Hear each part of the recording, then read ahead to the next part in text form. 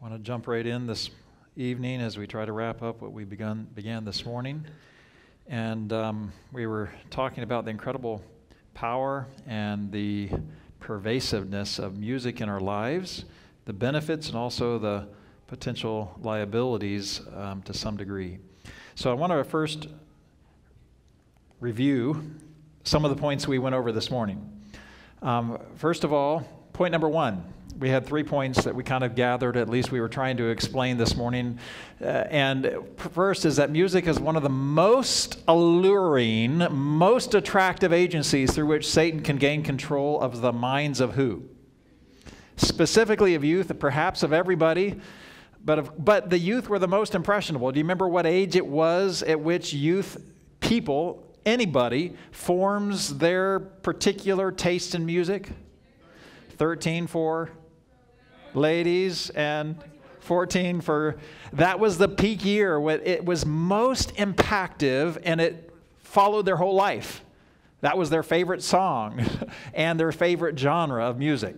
And so youth, it is an powerful agency, we are told, for good or for bad, that music is. And that was undeniable. And we are pervaded by music everywhere, and it is part of our lives. We can't escape from it and its power.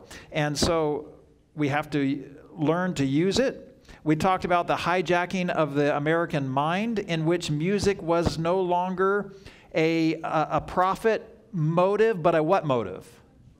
A control motive, in which it is mass media and through music that the minds no longer really, we think we have freedom of choice, but in many realities, we don't. We are programmed by what we consume. And so we find that that's what we listen to is determining our life. Point number two, the second major point that we looked at this morning, was that music, even good music, can take the place of what? We can have like a virtual experience with God, not a real one, because it can only be found where?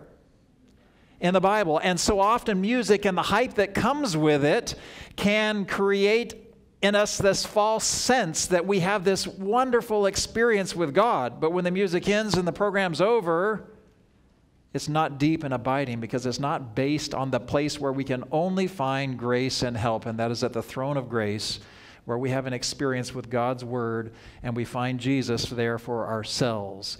It can only be found in this personal experience. And so even good music can be a bad thing, right?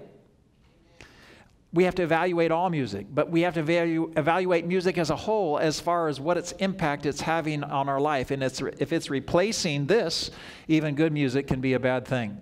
And then the last thing that we were looking at was that in corporate settings where you're dealing with worship of God's people, when they come together in corporate worship, we're dealing with something that is different than just personal preferences and thoughts about music, right? We talked about this, the smorgasbord or the potluck, and how you can choose what you want when you go through potluck. But when you sit in a church service, what happens when you're sitting there and music comes? You have no choice, right?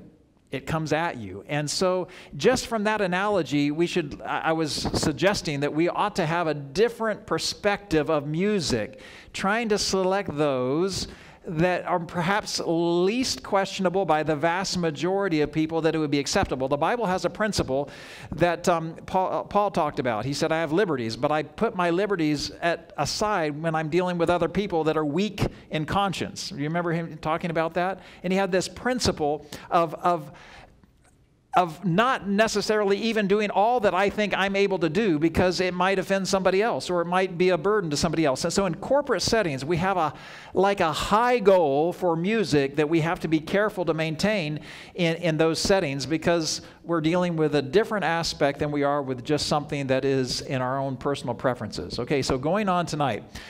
This article, I found this interesting when I was looking at corporate music when it comes to CCM or CWM. CCM stands for Contemporary Christian Music, or CWM stands for Contemporary Worship Music. And these are the two genres or two types of music that is basically pervasive in our society today.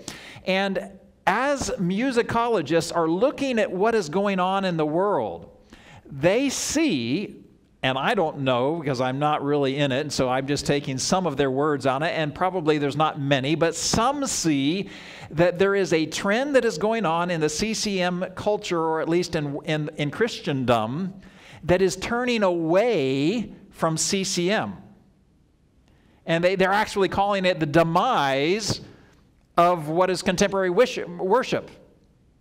It's quite fascinating. It's a trend in which they are seeing a change that is taking place in Christendom. Rather interesting. I didn't really know this was going on until I was reading a little bit about it and looking on it. And I wanted to, this is an article, 2015, by Jonathan Hayes. It was in this Ponder Anew. It's kind of an eclectic website that has things about Buddhism, a whole bunch of stuff, and there's a section on evangelical Christianity, and there's this blog in there, and this is an article, and this author quotes another man who gives 9 reasons why he thinks CCM is on its way out, and the music that is with it is on its way out. And some people argue back, and they don't think it's ever going to die and so forth, but I don't know. But I found it interesting that there is a movement, apparently, that deals with this. And he lists 3 reasons, and these are the 3 reasons that he gives as to why CCM is on its way out.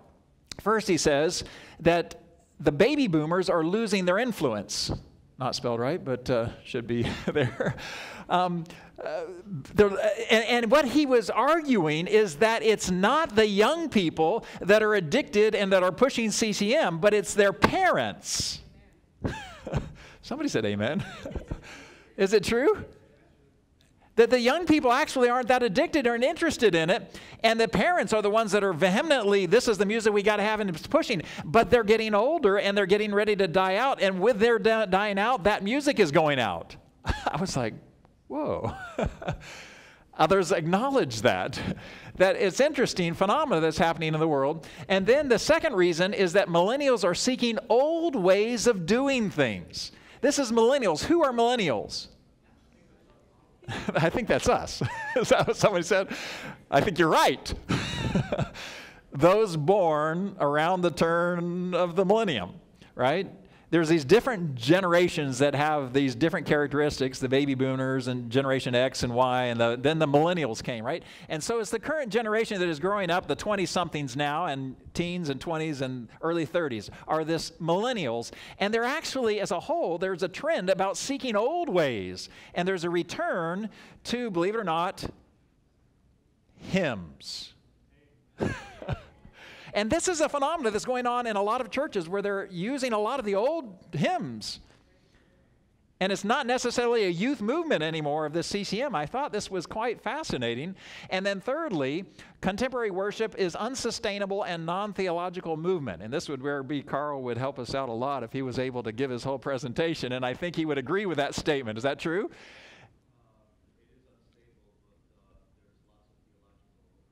Okay, at least they attempt to have theological, I mean, there's theological issues, okay? And so, fascinating coming from somebody who's in the movement and a millennial himself that's observing what is going on around him and is giving some feedback. And I want to quote one section from the article, and it says this: as I've cited before, most millennials, and I'm one of them, by the way, grew up not knowing any other contemporary worship.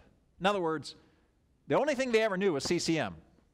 They didn't know the old hymns. In fact, he was writing in there and said that he gets these statements all the time where somebody says, "My children, I feel like, are cheated.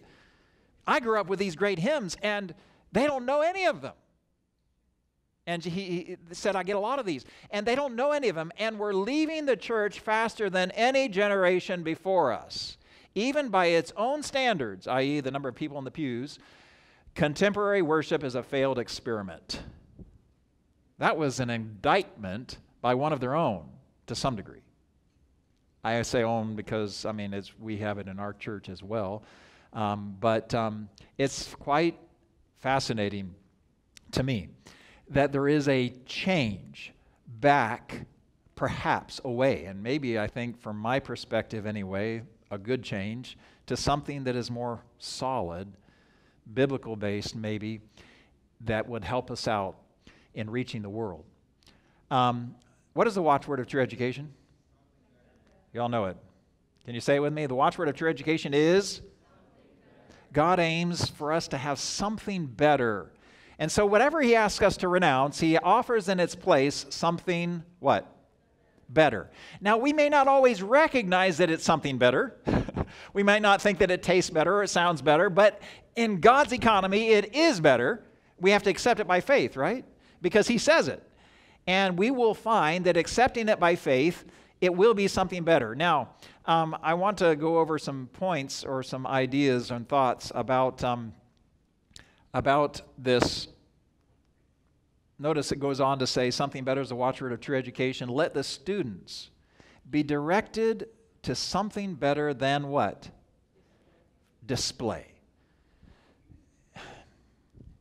I don't know, from your perspective, maybe mine, that in a lot of Christian worship service, there's a whole lot of display. Is that true? I would think that's true. What about ambition? Self-indulgence. Lead them to behold the one altogether lovely. Once the gaze is fixed upon him, life finds its true what? Center.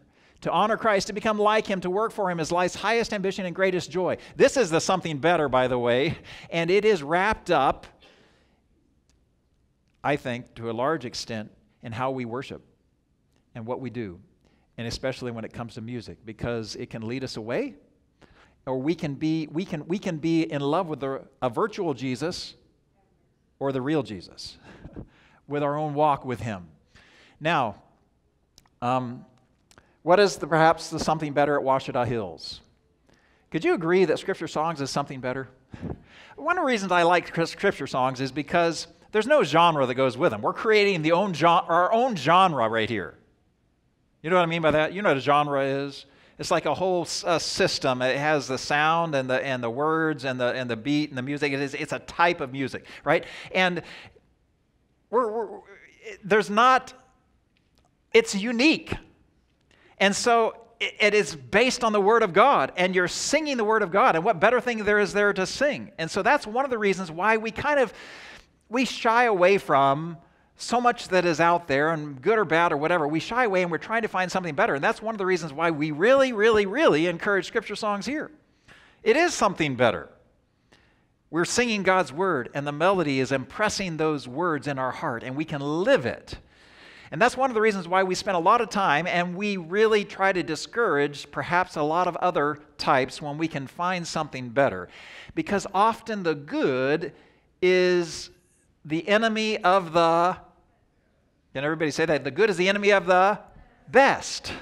And we fail to receive the best because we're just satisfied with the good. So that's one of the things that we do at Ouachita Hills for finding something better.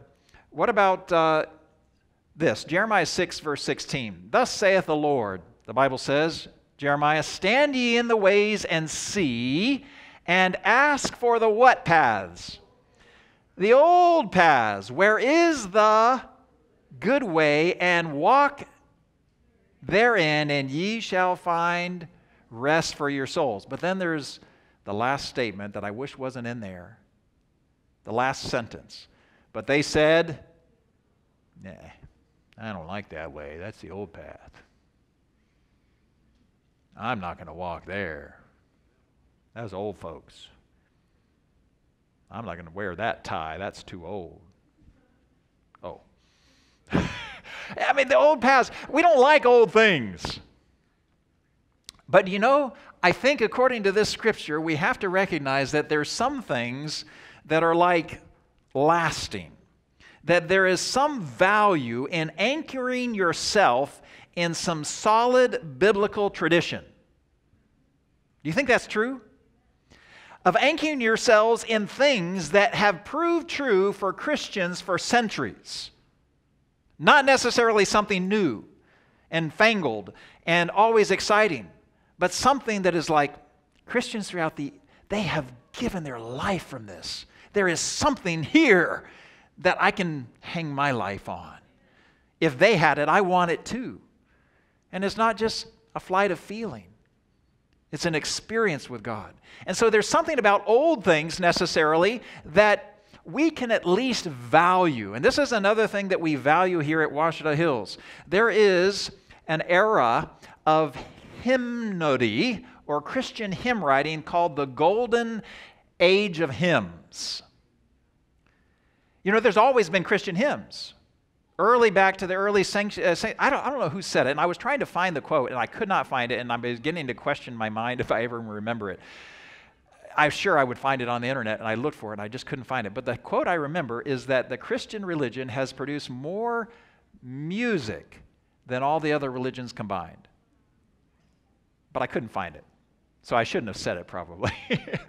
And I don't know where it came from, and I don't know how anybody would ever calculate that, but I know it's true that the Christian religion has produced an enormous repertoire of music and songs, because when you know Christ, you have something to sing about.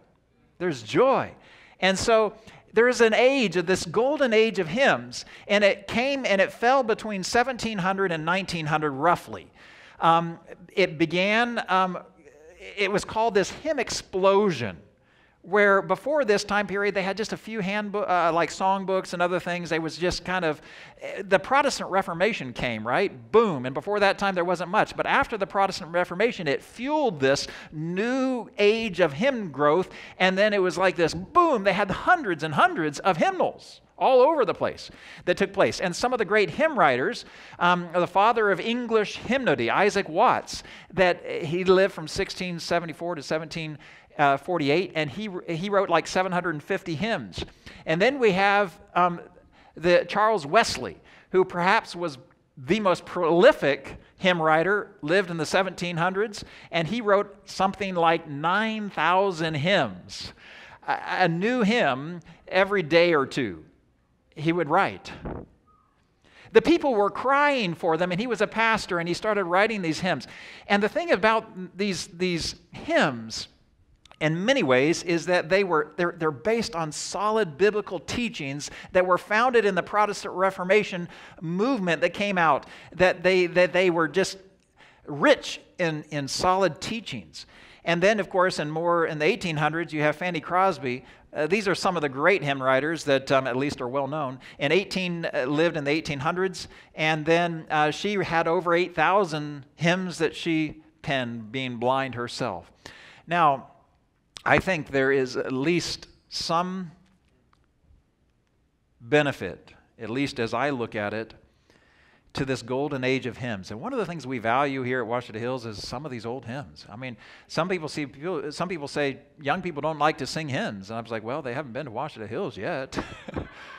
Friday night, you come here and we'll sing about 30 minutes. And boy, when you take volunteers, at least half the hands go up.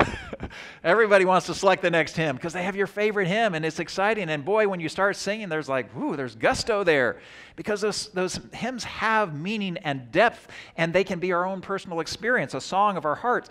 And so this golden age of hymns, we appreciate and value that here. And it's not that new is necessarily bad or different or good, indifferent, but there's something there that Christians throughout time have found benefit by. Does that make sense?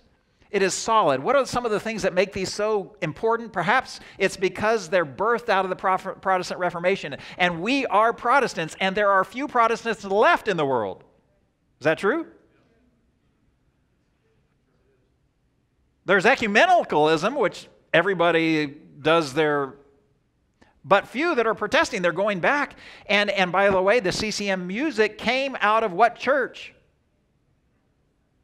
Carl? The charismatic movement came out of which church originally? After Vatican II. If I understood what you told me the other day, right? It started with Catholicism.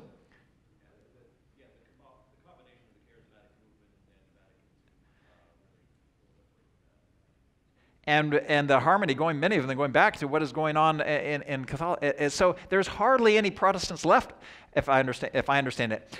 It's based on the idea of sola scriptura that came out of the Protestant, that they're teaching the Bible and the Bible only in these. And the primary purpose is teaching and admonishing. And that's what Scripture says that songs are to be. In the New Testament, in Ephesians, it says, teaching and admonishing one another in songs and hymns and spiritual songs, and giving praise, what is it, in your hearts to the Lord, I think it says.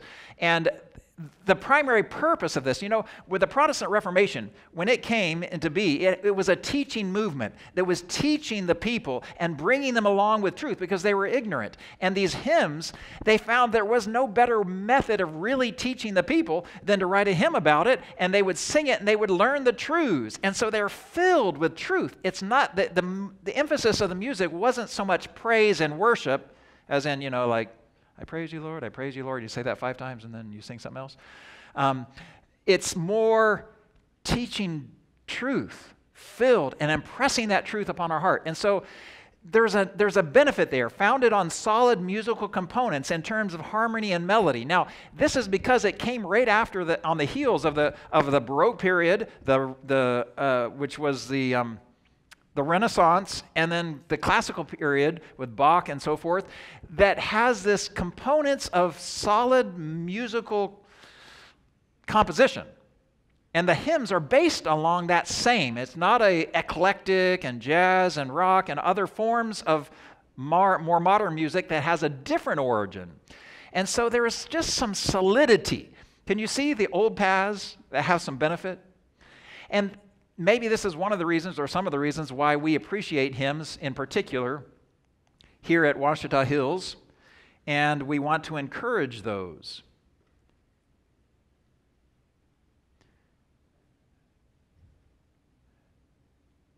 So we have this golden age, and then they have 2 other points. They have a strong singability. These hymns, many of them, not all. Sometimes you counter a hymn that you just can't sing very well, and they just fade out of the hymnal. We hardly ever sing them, But some songs, they're just like Blessed Assurance, one of the Fanny Crosby's most famous hymn. I mean, it's so singable. And a lot of the hymns, they have that, and so we fall in love with them. And they're effective means of communicating Christian doctrine. We talked about that.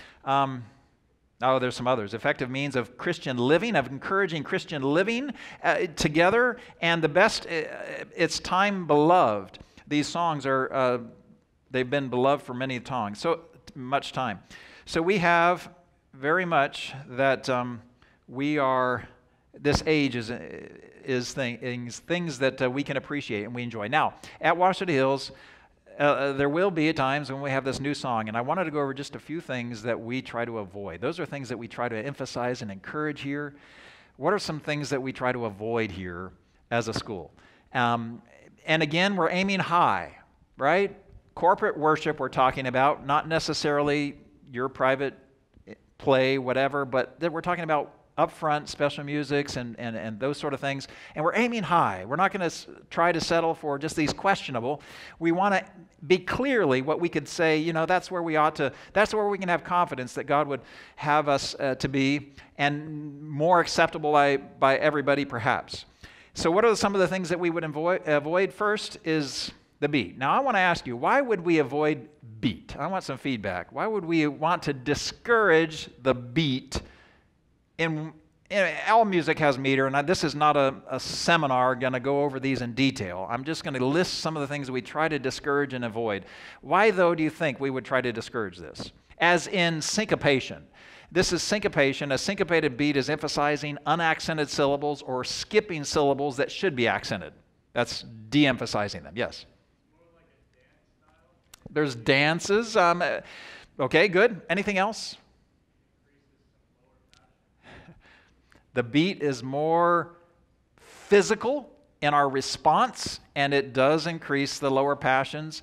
It's prevalent in the world, and we're trying to aim at something that's something better and not just common with the world. And so we want to stay away from and try to shy away from things that are excessively syncopated or have a repeated syncopation and excessive beat. Does that make sense? And it's just what we want to aim at. Okay, what about CWM? Songs that are primarily from the contemporary Christian music genre or artists.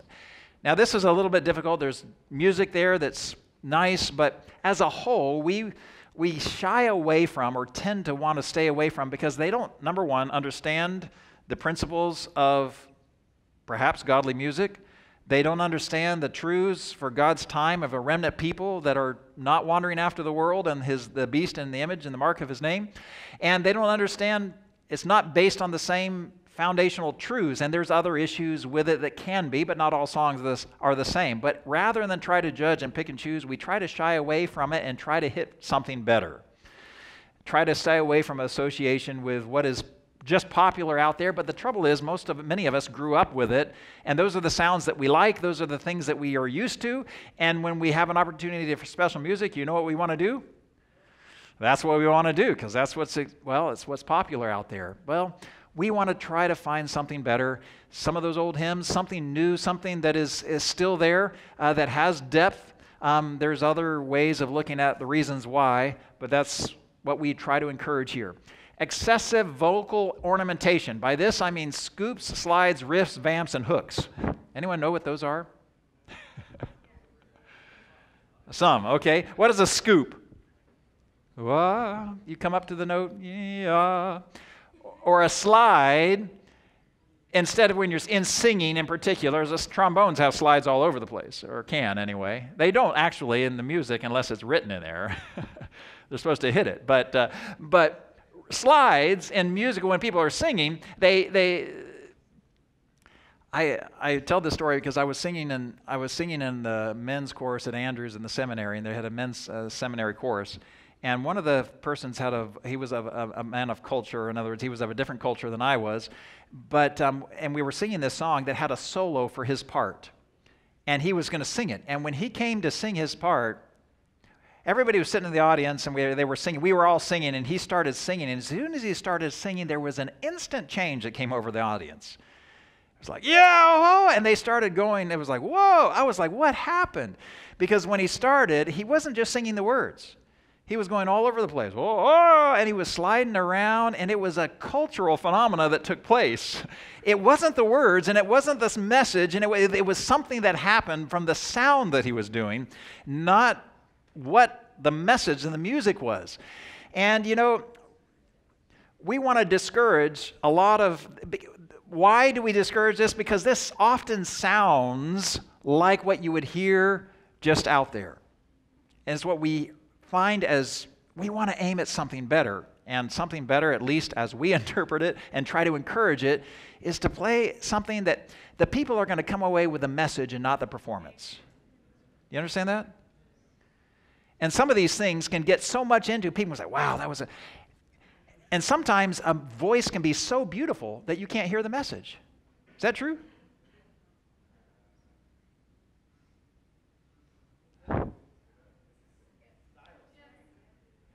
I don't know. For me, it's like sometimes you could get wrapped up, wow, what an incredible voice. Like, who's the one that sings, You Raise Me Up? What's the name? Groban? Josh Groban? I think that's him. Man, that Italian alto or whatever, tenor.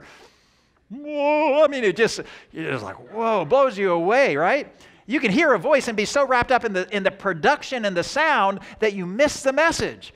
And music should convey a message and enable us to come into God's presence, not into the presence of the singer. And that's what some of these can do. They can emphasize the music and the performance and if you just hit and sing and try to convey the message with a heart, that's what is important. And that's what we want to try to encourage. Does that make sense? And what is a riff? Riffs, vamps, and hooks are all similar things. These are repeated chordal patterns in the song, and it's a repetition that are very popular in CCM music, where it kind of goes, I saw this humorous thing on how to make a praise song, and he was doing a parody on it. Somebody told me about that, I think.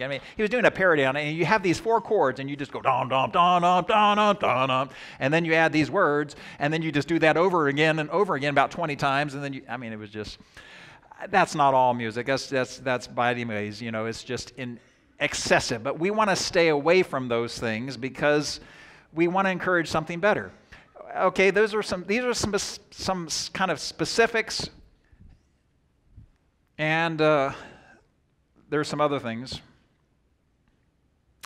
If I can get this to work, it's freezing up.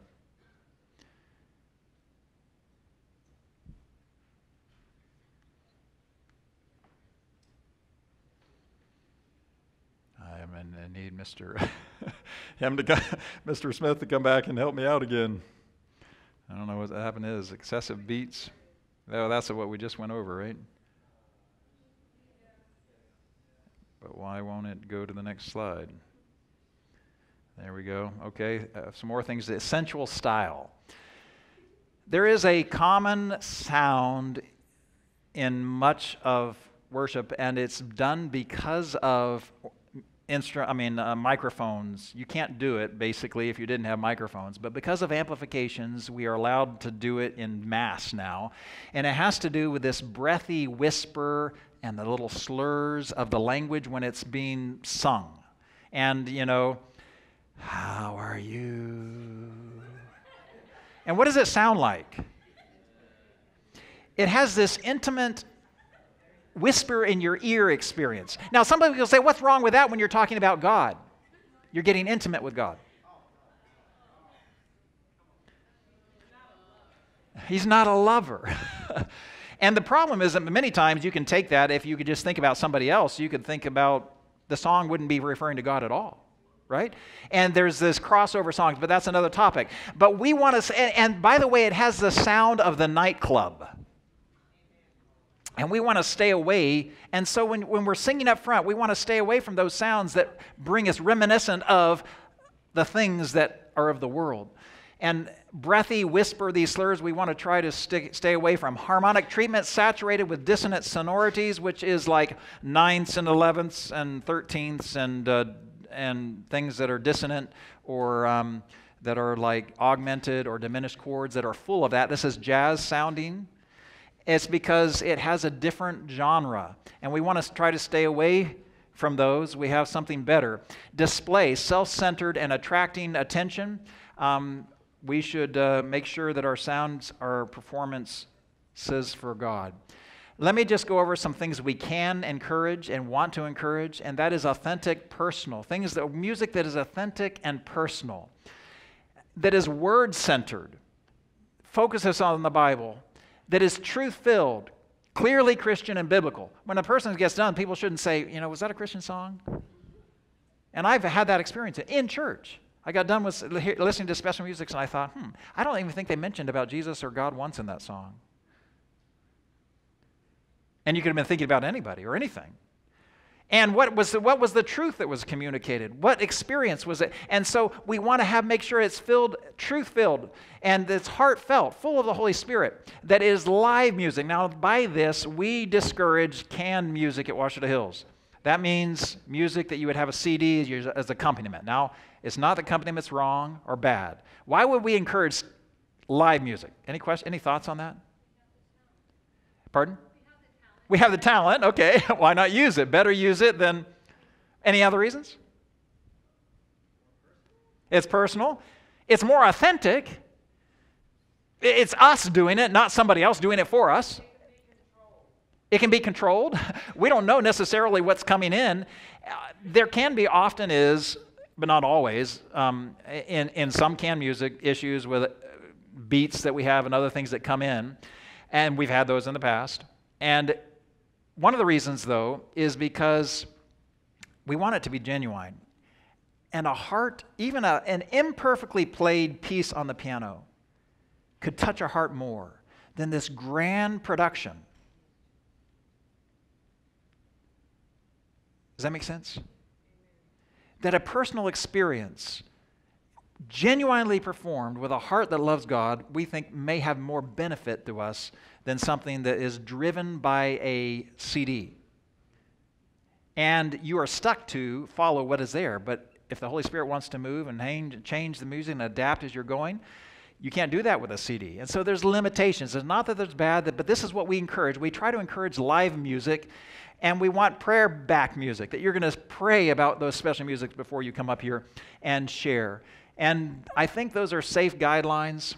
That's all we have time for. I'm not going to finish the presentation. We'd be another half hour, and I'm already over. So, does that make sense? These are things that we really want to encourage, things that we discourage, and we want to aim at something better. Do you know there is a devil out there, as we went over this morning, and he has his crosshairs on you, young people. And wherever we are told, wherever the devil, wherever God has a work happening and young people are being trained to work for him, the devil is going to work especially there. And he does that through the most alluring way, and that's through music. I have to gauge my own life and say, what are my values? And I've been through a little journey in my own life when it comes to music, and I finally came to the point where it's like, that's not bad music, and I hardly ever listen to it. We have all these CDs there, and we hardly ever listen to it. It's all good music, classical music, Baroque stuff, but we hardly ever listen because I decided in my life finally, I really want to just choose that which is going to help me. Not just be good music, but help me spiritually. And I'll tell you that if you want to know some sources, there are a few good sources out there, at least that I've found, that are just incredible music. And that is Majesty Music and Soundforth. If you don't know, look up those two. And if you want to get some incredible music, there's other ones out there, but there's just the music, the message, the truths, and it's uplifting. And that's about all we ever play. Once I got married, my wife, that's what she enjoyed, and she had a bunch of CDs, and that's about all we all ever play is songs of that nature that when we listen to them, they do something for us spiritually. Not just, oh, wow, that was a good song. And this is what we want to encourage. We want to encourage something that is high, that is like, wow, let's aim for that which we can say, it's not a gray area. It's not necessarily even the good, but it's the best as far as what we can ascertain from our experience and our study and history. Ask for the old paths, where is the good way, and you shall find rest for your souls. Let's kneel together. And when we're done, we'll just have a few moments of quiet prayer before we sing our song. Father in heaven, thank you that you've given us this incredible gift of music, and we have this capacity to appreciate it, to enjoy it. It has incredible power in our lives. It's pervasive in our culture, and it is also very, we are told, used by the enemy to pervert us. And we have a choice in our own life to evaluate that which comes into our ears, to choose that which we share with others when we come up front and how we share it. And I pray that this year, Father, you would help us to aim high, personally, corporately, and that you would help us to defeat the attack of the enemy through this most alluring and tempting agency. And I pray, Father, that you would work mightily this year, that we would have godly music and that we would glorify you, is our prayer in Jesus' name. Amen.